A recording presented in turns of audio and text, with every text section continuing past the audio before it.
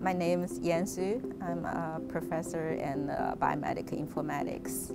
I'm a relatively new member for the LAM research community. In 2018, LAM Foundation approved Dr. McCormick's proposal of doing the single-cell research using the LAM patient samples. So they approached me and our group to do the single-cell analysis. A big mystery for the LAM field is the origin of the LAM cell.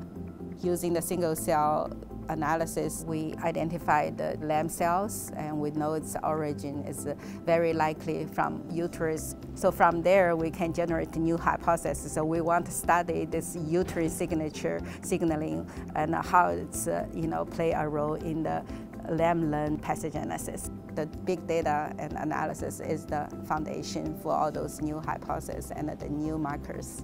Not a single technology or a single team can solve this. It takes a village to raise the kids. LAM Foundation play a critical, important role to engage and organize all different parts, from patients to physicians to research to our bioinformaticians. We're very proud to be part of the team.